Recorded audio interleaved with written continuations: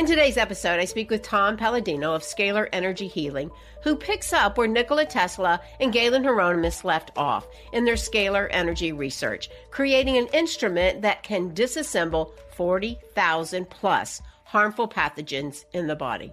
In this episode, we talk about absolute light, scalar waves, divine light from God, the intelligence that is found in a scalar wave, Nikola Tesla and his work. We talk about breaking down a molecule like virus, fungus, and protozoans, and proper quantum health. And we also talk about his mission to help 1 billion people a year to heal through this use of scalar energy.